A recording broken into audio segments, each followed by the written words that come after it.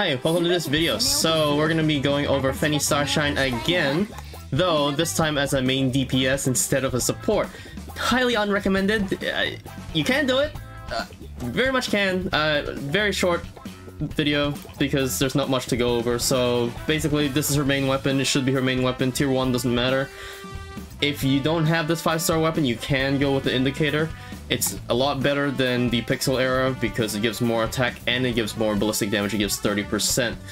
So her logistics, if you don't have much investment, which new players shouldn't, you would just go with her normal, her normal logistics squad right here.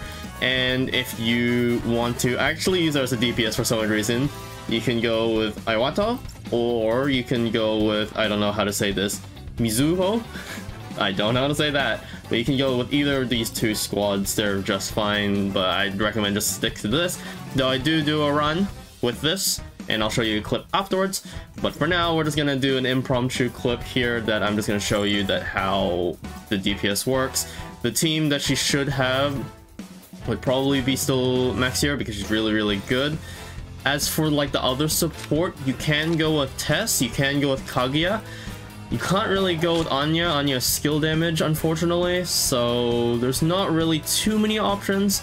I don't really know about the 4 stars too much, but for now we're gonna go with Kaguya because I've already used Tess. So yeah, let me focus a little bit, and we'll do this.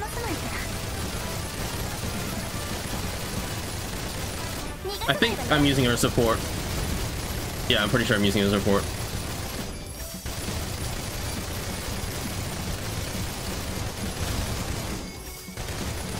That was a slow ass swing. I'm sorry. My brain's not working anymore.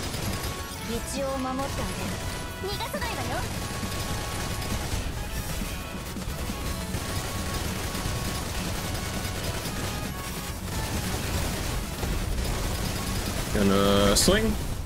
Gonna swing.